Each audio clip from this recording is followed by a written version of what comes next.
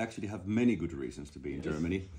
There's a tour starting really soon, album coming out really soon, and there's also a television program starting really soon.